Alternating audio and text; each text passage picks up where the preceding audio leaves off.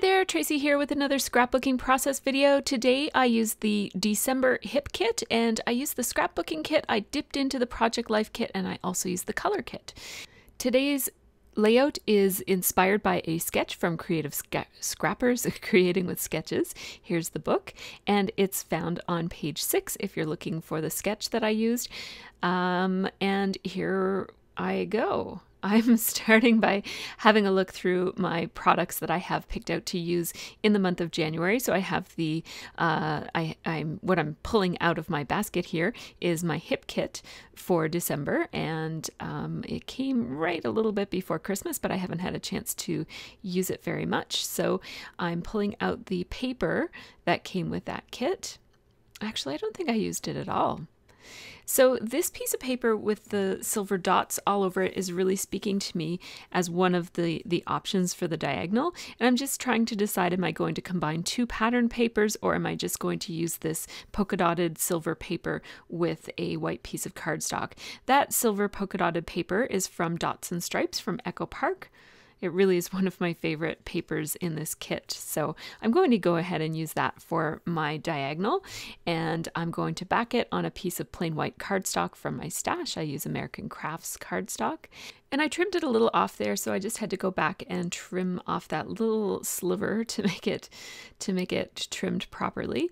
And now it doesn't fit diagonally into my trimmer, so I'm just going to fold it in half like this across the diagonal to make a diagonal line in that is scored, and then I'm just going to hand cut it all the way across like that. And it's easy to do that because of the print on it is perfectly diagonal, so I just followed both the fold line and the row of polka dots that I was cutting through. Now I'm going to cut this triangle down a little bit on two sides because the sketch calls for, and I do want to copy this part of the sketch, the sketch calls for the diagonal triangle to be inset on the background paper. So I just had to trim it down a little bit for that, using my ATG to attach that piece of pattern paper to the background cardstock.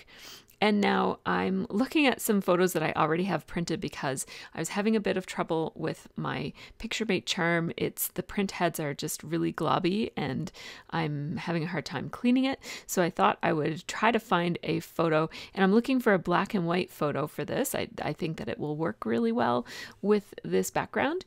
And so I went with this piece of, it's a 5x7 piece of watercolor paper that I ran through my Canon Pixma Pro 100, and it prints okay onto watercolor paper. It gives you a bit of a fibrous, artsy look.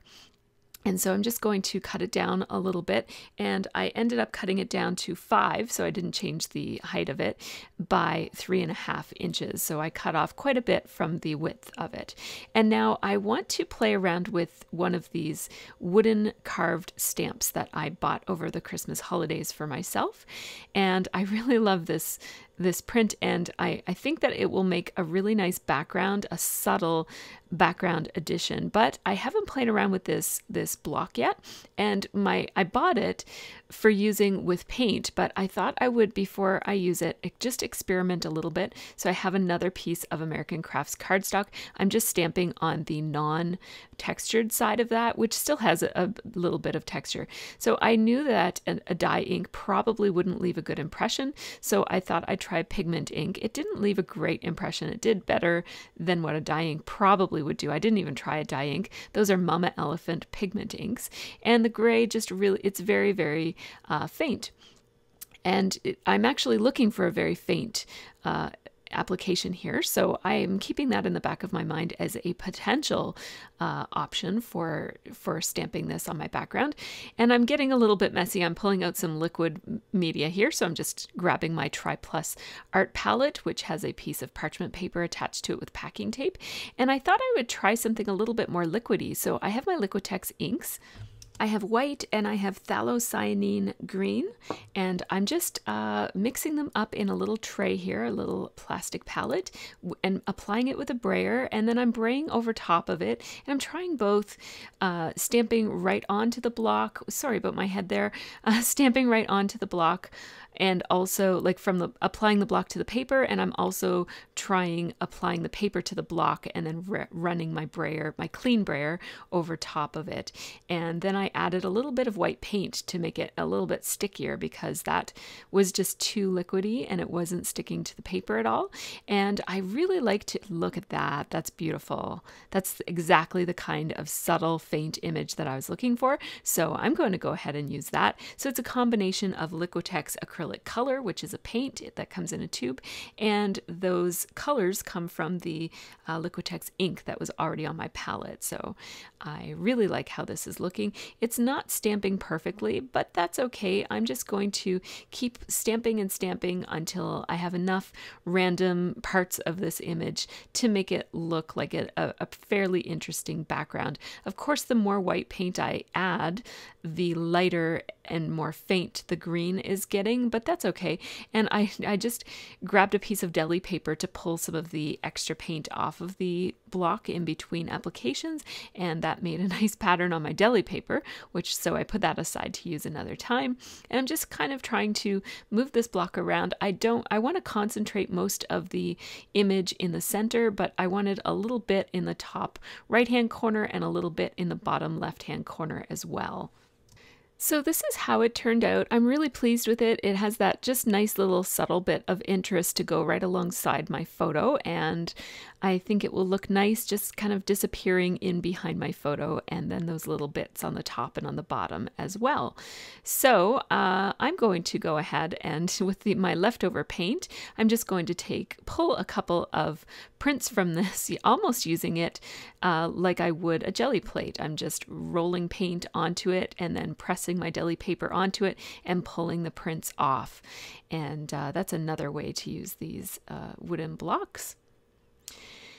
And so now I have my brayers all messy, and I just set out a baby wipe and roll a little bit on the edges to get the paint off of the edges of that as well. And now that is a 3-inch brayer by Speedball that I was using to apply the paint, and then a 4-inch brayer also by Speedball that I was using as my clean brayer for rolling to apply even pressure to the image to get a good stamp. So now I'm just cleaning everything up, and I leave these sorts of things in so that you can see my entire process, and also so I can get caught up on narrating if I fall behind. Now this is Heidi Swap Sweet Mint, which is a little bit of a creamier color of mint than the mint that I already had in my collection. It came in the color add-on for the hip kit for the month of December.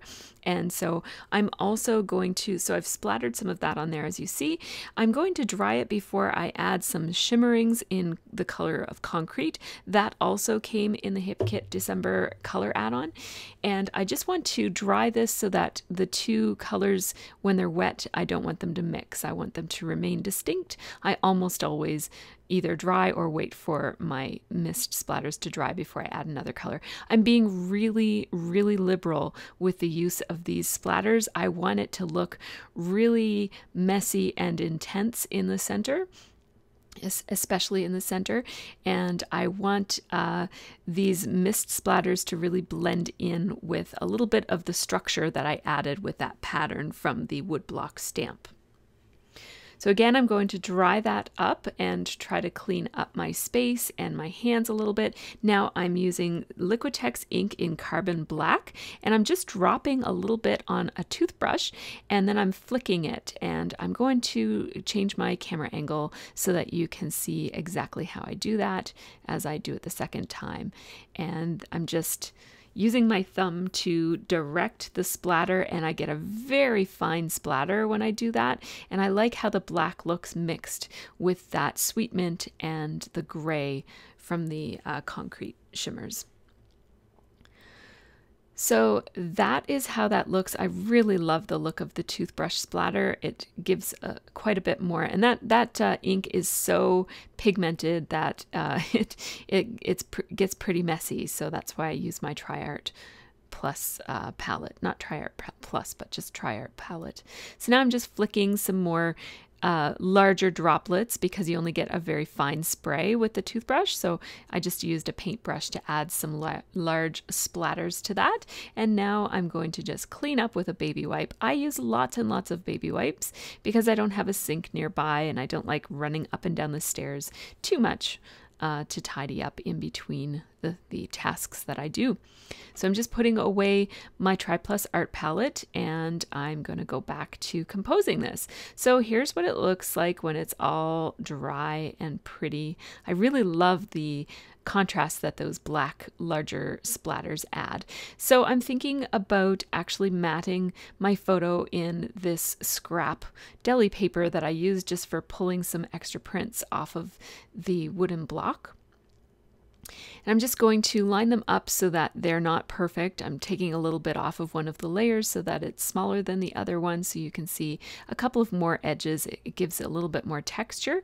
And I'm just turning those two layers so that you will see some of that green print pattern printed on the deli paper on the right-hand side and on the bottom edge. And then the other two edges are just plain.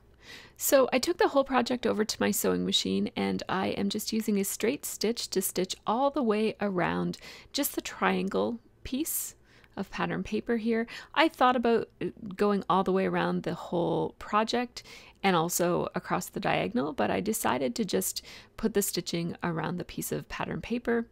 It looks more intentional that way, like it's there for a reason, which is to hold the paper together. And I'm also going to stitch all the way around the outside of this photo. And I just thought that this photo lent itself to stitching because the paper itself has such a fabric feel to it. I mean the paper that the photo is printed on, because it's printed onto watercolor paper, and just the way the watercolor paper accepted the ink, it just has a very linty look to it. So I thought that the having the sewing on it would emphasize the textile looking nature of that photo. It almost looks like it's printed onto a piece of fabric, like a thick piece of fabric. And so now I'm just looking at these letter stickers and the phrase stickers that came in the December hip kit. And these are from Wild, and they're thickers. They're called Wild. And because he's standing in a field, this is a photo of my nephew, by the way, and he's standing in a field of wildflowers. So I noticed that one of the phrases was "wild about you," and my title is kind of made for me. When you're dealing with embellishments and you have such a perfect phrase, there's no way that I could make my title be anything else. So I'm probably not going to use the thank you phrase in that set. So I'm going to use the T from the thank you to experiment with different ways that I could maybe color these foam letter stickers. I have painted foam letter stickers and I have inked them, but I wasn't sure if I could mist them or use this Liquitex liquid ink on it. Neither of those are really sinking into the foam or sticking to the foam very well, so I'm going to go back to my original idea, which was to ink these. Before I do it, I just want to check and make sure that the ink is going to hold the way that I remember it holding the last time I did this. So I just used that yellow because I want these letters to have a pop of color, and I thought maybe yellow, but once I saw it on the foam I thought no, I think that yellow is a little bit too bright. So I pulled out a turquoise and a reddish pink to use as options. It is a layout about a boy, but I'm not opposed to using pink on a boy layout. I used my heat gun just to see how much I'd need to let that dry before it stops transferring the colors, and it turns out I'm going to have to let it dry for quite a while. So I'm not entirely sure which of those three colors I might use for my title, so I'm going to skip ahead to the embellishing phase, and that will help me determine what color I want to use. Now, in the Project Life kit from Hip Kit for December, there are these awesome stars. I mean, they're amazing acrylic stars. They're just so gorgeous. There are also wood veneer arrows that I want to use, so I pulled those out. And once I saw those stars, there was a combination of mint green, gold, gray, and purple. So I decided I'll take my Mama Elephant ink in the eggplant color, which was one that I actually didn't have picked out already, but I just went to my stash and got it. And I thought I would ink these words in that. And so I covered the whole thing in all of those words in purple. And then I just went back and added an extra coat along the very bottom to give myself a bit of an ombre look. And then I went back and put a third coat of that eggplant on the very, very tips of the bottom so that it has just a gradual look. And then I went in with the ink pad itself and just smoothed it out so that I couldn't see any lines in those words. And now I'm taking the Take Me Away embellishments from the ephemera pack. They're just die cut cardstock pieces, and they also came in the December scrapbooking kit from Hip Kit Club. And I'm going to put the smaller floral piece in the top and the larger one in the bottom corner because it just works better for anchoring to put the larger piece on the bottom. And I'm just following the diagonal here, so that diagonal line that runs across my page is what's guiding me in placing the floral pieces there. And then I really like this banner, even though it does probably have a bit more pink in it than I like. I'm pulling out anything that has some purples in it. And I like this frame here, but it looks a little too boxy, and I don't want to cover up the splatter there either. So I'm going to put that back into the embellishment set and keep looking for more pieces. And you see me, I'm thinking, oh, maybe I can use this Carpe Diem piece. It seems like a little much to use the Carpe Diem piece and the banner, but the more I look at it, the more I think it actually looks pretty cute layered like that. So I think I'm going to leave it. I'm introducing more gold here than I thought I would. I already have silver on the background, but these embellishment pieces, I just want to put something behind the Carpe Diem just to give it a little bit of an anchor or a home to sit in. And so I have that purple frame, and I pulled out the green frame again, but it's just not going to work quite right. And then I thought, this yellow frame is going to work much better. It's a little bit more contrast. The green frame was too blending in with the background paper, and the purple frame by itself was blending in too much with the Carpe Diem because it has that large bit of purple right under the DIE of Carpe Diem. Now, I wanted to fill in that yellow frame with something because it was distracting how the center of it didn't have anything in it, and you could see through too many layers behind because the purple frame is also cut out. And so what I decided to do was just use one of the tags, and it had a gold part on it. So I just cut that and stapled it to the yellow frame. And now I'm just auditioning various different pieces, and I thought I'm going to need a hit of that darker pink up in the top secondary cluster. So I took that Love Ya tag, and I have a little bow there that's in the mint green, and I also have a wood veneer arrow both under the Carpe Diem and also under the Love Ya. Now I'm cutting this down because this tag is a little bit too long when it said happy, happy, happy. So I just cut off the last happy so that it sits properly as a layer over top of my photo. And it just balances nicely with the wildflower die cut that's underneath. So these embellishments, and this is these are some phrases from the December Project Life kit, and I also picked out that really beautiful striped purple and white Project Life card from the Project Life kit. I just thought that pattern was so bold and beautiful. I'm going to use my corner chomper from We Are Memory Keepers to just soften the edges on that a little bit. I rounded them off. It makes them match a little bit better with the yellow frame that's behind that. And then I'm pulling out that purple frame I had there and replacing it with this higher contrast, a little bit more bold background piece instead of using that soft, flowery purple frame that I had there at the beginning. So I thought I would, at this point, stick my photo onto the background, and now I'm going to actually change my mind and pull that photo off and apply all of my layers to the photo first before I apply the photo to the background. And ATG is pretty forgiving for those sorts of things, especially with a foiled paper like this polka dotted one. So I'm just putting these back on the photo in the way that I had them picked out and set out ahead of time. And I'm trying to think about what kind of a string I'm going to put through that happy, happy die cut piece at the top. And I thought about some linen thread, and then I thought about some white string. And now finally I'm settling on this piece of ribbon from Stampin' Up. It's very thin ribbon. It's in the color Smoky Slate.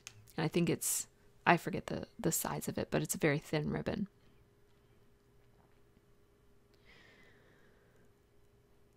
So yeah, now I'm just going to glue these pieces down. I'm going to pop up the Carpe Diem piece because it is the main embellishment for this page, and I want it to be separated out a little bit from the banner. I'm going to just leave the banner as it is. I thought about modifying the banner so that I covered up that hot pink square with a green square, but I decided to leave it because I'm putting hot pink up in the other secondary cluster anyhow. I used my Tombow Mono multi-adhesive to glue that wood veneer arrow right below the diem, and now I'm just going to stick that piece right in place. I'm really liking how this is looking. It's more embellished than I was planning. I was planning to have it not be this embellished at all, but I just keep adding and adding, and I really like it. So I just keep going and going until I run out of things to put on. I'm just going to shift that over a little tiny bit. I want that black splatter, that black cluster of splatters to be showing because I really like the contrast that adds to the page. And now I'm just going to layer these pieces up here to allow me to just put a little caption for my photo. And I'm actually going to layer them, like I'm going to adhere them each to one another before I put the whole thing on the page. I did use my corner chomper to round the corners of that other piece of the diagonally striped paper. And now I'll add the mint bow from the ephemera pack and the Love Ya tag from the ephemera pack, and just kind of have them all over to the side. And that's going to give me a little bit of room right above the mint green bow to write Jude, comma, 1 year, and then I'll put 2016 down there as well. And now I am, oh yes, I headed over to my sewing machine and I forgot to turn on my camera. So I'll just let you use your imagination about that part. I cut the threads off just one side of this because there are some threads hanging down below, so I wanted it to match. And I like the extra texture that those hanging threads add to this project, especially with the splatters all over it. I think that the hanging threads look especially nice on a mixed media page. So I just ran two straight stitches, 2 lines of straight stitches over top of the bow, and then I just used my Tombow Mono Multi to glue that arrow in place. And now what I'm doing is I'm going over to my Tri Plus art palette that is holding my title, and I just had to check it and make sure that it was dry already. It's been, you know, a good half hour since I inked it, but it is still transferring a little bit when I touch it with my fingers. So I just took my heat gun to it, and you'll notice that it has absorbed some of that ink, and the entire title is a little bit lighter than it was a few minutes ago when I made it. I'm just dabbing it with a paper towel to try to get any extra ink off of it, and then hitting it with the heat gun again. I'm going to transfer the whole title onto a piece of clean waxed paper, which will result in less mess ups when I try to decide where I'm going to place this, using a baby wipe to just clean up my palette. And then I'll put the whole thing away. And just again, I'm just dabbing it and blotting it with this piece of paper towel just to get all of the extra ink off of that. So I really love how that title turned out. I like the ombre effect on it, and I really love the color as well. I don't use purple a whole lot, but I find that the Paige Evans Take Me Away collection gives a nice opportunity. I like to spread out my title a little bit when it uses this brush script just to make it seem a little bit more natural. I think that if you were writing this out with a paintbrush or a marker, you would space it out. So I want it to look, you know, more natural, I guess.